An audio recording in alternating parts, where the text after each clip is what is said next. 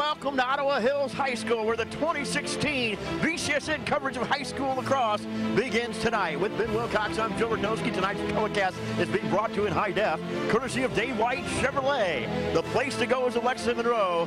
Dave White Chevrolet. We have two teams tonight, kind of opposite ends of the spectrum, in Ottawa Hills, who finished losing the state quarterfinals with a 12-6 record last year, taking on Bowling Green tonight, who finished at 2-14 last year, looking to get up into the upper echelon. Yeah, Bowling Green's finally started to get some numbers on their team. They started to get a lot more players, getting a lot more experience. I think you're going to see a vastly different team than you did last year out of the Bobcats. One of the players that shined last year, and they're hoping will shine again this year, is Jimmy Gavarone. He came in with 29 goals last year, and he scored 3 of the first 4 goals of the season this year. This is the Bobcats' second game of the year. They lost to Perrysburg on Friday night, 10-4.